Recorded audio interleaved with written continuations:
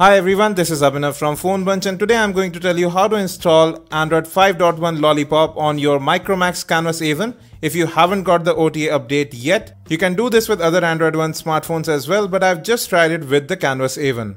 Now I can see right here we are running Android 5.1 Lollipop. Now first of all, a great big thanks to GH Pranav over at XDA Developers for getting the OTA update links. Now this is an official OTA update from Micromax and Google, so this won't void your warranty, this won't erase any of your data, and you will receive future OTA updates from Google and Micromax as well.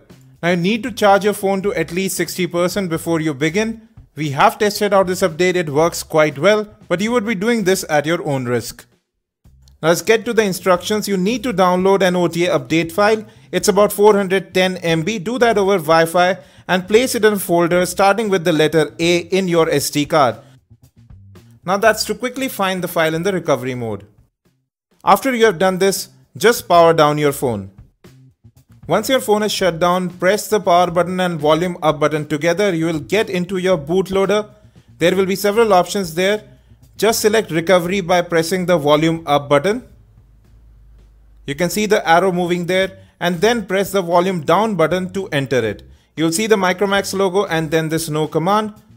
Once here, keep the power button pressed and then press the volume up key once, and you will enter the recovery mode. You'll have several options here including rebooting system, applying update from the SD card, applying update over ADB. Select apply update from SD card with the volume down button and then press the power button to enter this mode. Now it will get you into a sort of a file manager and will list all the folders on your SD card.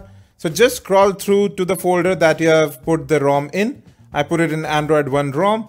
Press the power button, then select the update file, press the power button again. Now I've already done this installation once, so I'm not doing that right now.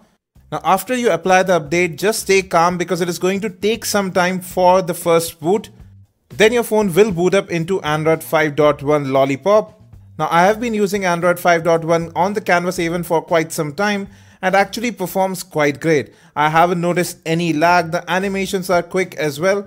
Now there are some new things in Android 5.1 Lollipop like enhanced notifications, better security as well, and quick toggles with more functionality. We'll take a deeper look at Android 5.1 Lollipop for the Android 1 smartphones, so stay tuned to phonebunch.com. If you have any questions about this procedure or you want detailed instructions, they are available within the description. If you still have any questions, do hit us in the comment section.